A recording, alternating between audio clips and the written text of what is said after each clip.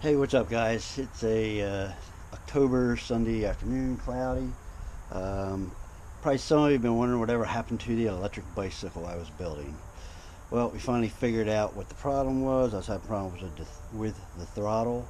Finally figured out what I was doing wrong in the program, and there we go.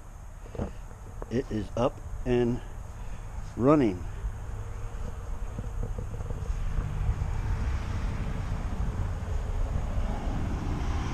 First time out today.